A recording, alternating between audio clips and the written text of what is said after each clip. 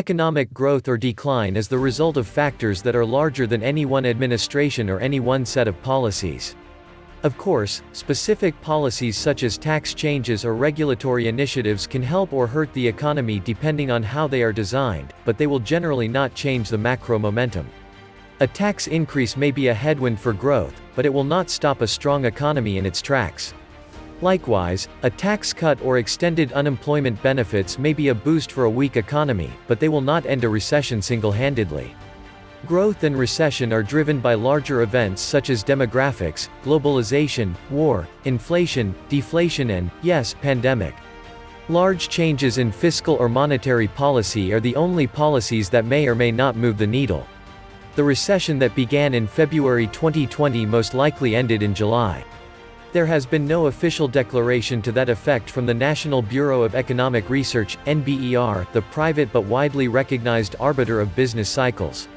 Still, given third-quarter GDP estimates of 33.1% growth, it is almost certain that the recession is over.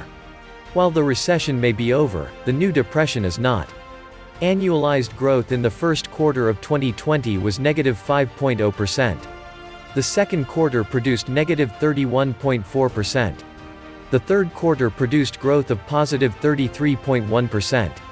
We won't have the official numbers for fourth quarter growth until late January, but the best estimates as of now are growth of about 7%. Both the second quarter decline and the third quarter recovery were the highest annualized figures for decline in growth ever recorded in U.S. history. Here's the problem. While third quarter growth was impressive, it was working off a much lower base as a result of the second quarter decline. That 31.1% gain has to be applied to a base that was only about 65% of the level of 2019 output because of the declines in the first and second quarters.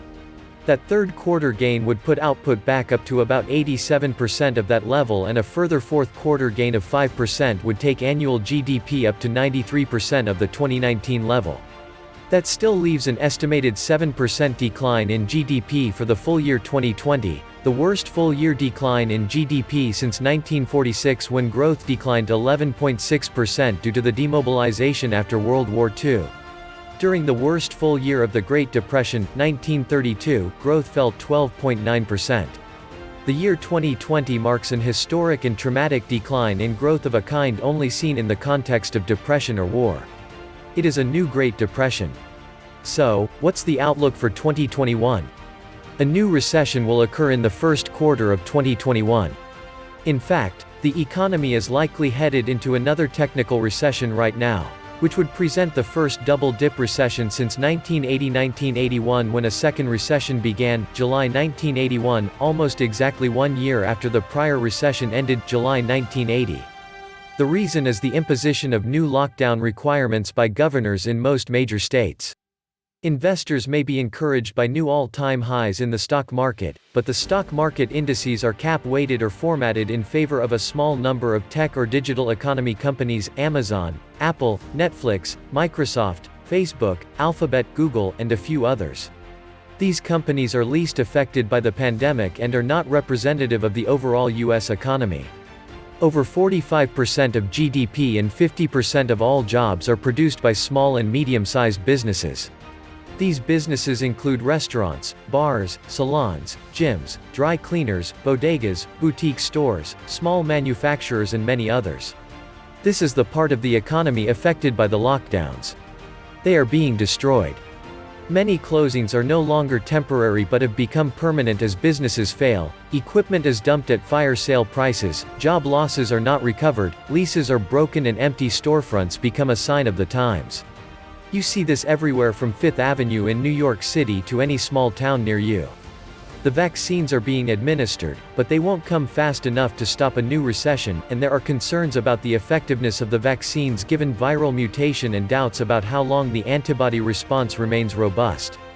Lower unemployment rates reported in recent months are not quite the cause for cheer that Wall Street analysts make them out to be.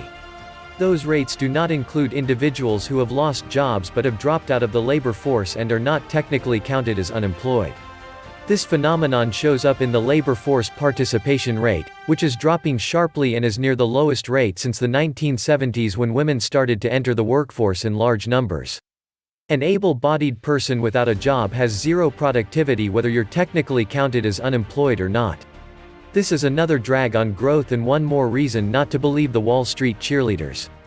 Biden's policies will not change this result, but they will make it slightly worse. Biden supports the lockdowns despite scientific evidence that they don't work to stop the spread of the virus. Hand washing, social distancing and masks do work, lockdowns do not. Biden's plans for immediate border reopenings will put downward pressure on wages. His plans for green regulation will raise costs for consumers and cost jobs in the energy sector. His tax increase plans will be another drag on growth. The Biden plan will not cause the recession, it's already here.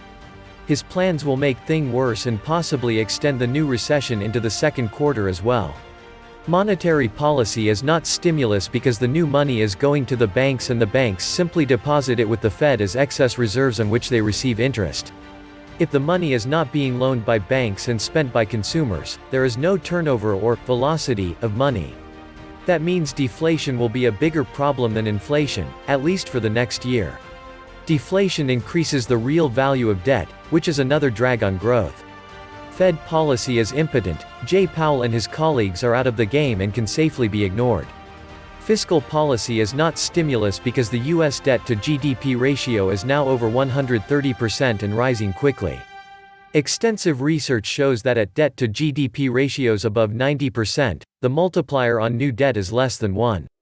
This means we're in a debt trap in addition to a liquidity trap caused by the Fed. We cannot print our way out of a liquidity trap. We cannot spend our way out of a debt trap. Neither fiscal nor monetary policy will produce stimulus given current conditions of low velocity, high savings rates, high debt, high unemployment and new lockdowns. The Fed and the Congress may try to stimulate the economy, but they will fail. The path for investors is clear. Equity exposure should be reduced because the gap between market perception and economic reality will close quickly once the new recession becomes apparent. Cash allocations should be increased to reduce overall portfolio volatility and to give investors flexibility and optionality once some of the political and economic uncertainty begins to clear.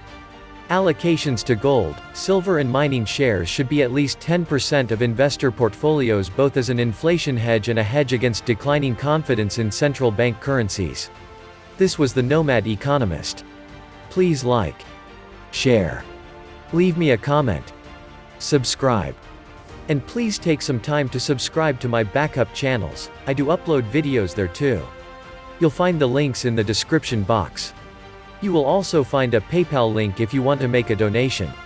Thank you wholeheartedly to all those of you who have already donated. And thanks for your valuable feedback. Stay safe and healthy, friends.